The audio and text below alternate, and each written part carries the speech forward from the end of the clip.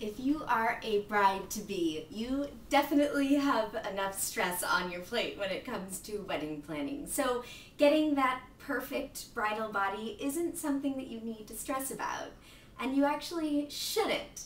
There are exercises that you can do while relaxing in bed that also tend to those wedding dress spots, like the chest. You don't want that pudge going over if you have a strapless dress. The bat wings, you don't want to wave and have these flapping around. The thighs, the abs, especially when it comes to the honeymoon. The back, and of course the shoulders. So this is your bride-to-be quickie workout in bed. And the first is cardio.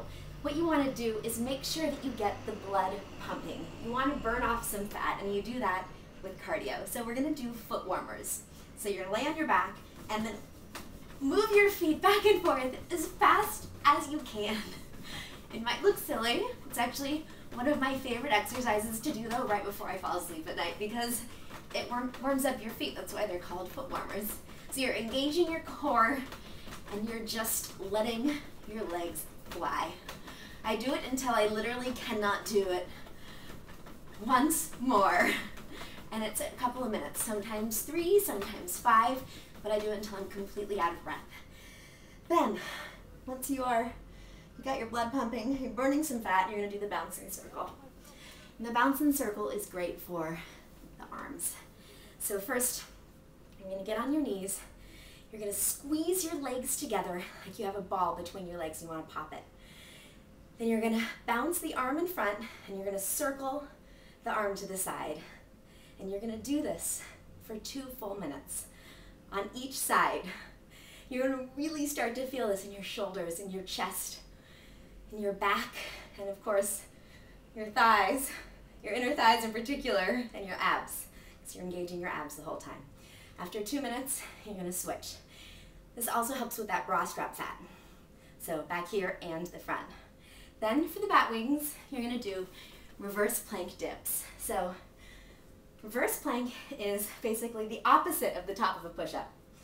You're gonna put your hands down, your fingers facing towards your butt, and then you're going to lift your butt. So your whole body is completely straight, like a plank. And you're gonna hold here, engaging your abs, engaging your legs and your hamstrings, and then you're gonna dip. And this is where the bat wing work comes in. You're gonna do these, if you can, 50 times. If you're not quite there yet, do them 25. Don't let your butt hang down. Make sure you keep your body straight. It's really good total body toner. Then to get those saddlebags, the side here that you don't want to be sticking out in your bathing suit, in your honeymoon, you're gonna do the hands and knees. It's a great thigh burner. So you can get on your hands and knees, and you're just gonna lift one leg back, right behind you, straight, and then you're gonna open it up to the side and you're gonna hold. It's a really ugly exercise, I know. But it's so great for those saddlebags.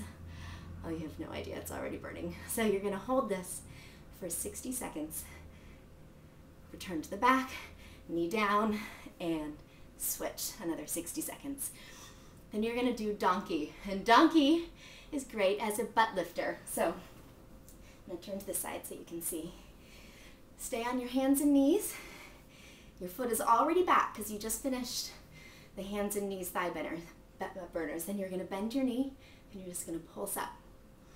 Then you're gonna repeat this 100 times. You wanna make sure you keep your abs engaged because it helps to keep the pressure off your low back. So you don't wanna hurt your low back doing this. And you're just gonna pulse up. If you wanna really fire up this exercise, then you're gonna open up too. So you're gonna do another 100 open donkeys. Then you're gonna switch legs, donkey straight back up, and open donkey if you want. Looks a little bit more like a dog, doesn't it? Then for the flat stomach is the Pilates 100. So you're gonna balance on your butt, stick your legs straight out. You're gonna allow your core to go back just a little bit. You're engaging your abs. Put your hands out, knees straight, and you're gonna pulse your hands 100 times. That's why it's the Pilates 100. You will feel this in your abs. Oh wow. The reason you're pulsing is because it forces your abs to fire just a little bit more, and make sure that you're really putting the energy into that stomach.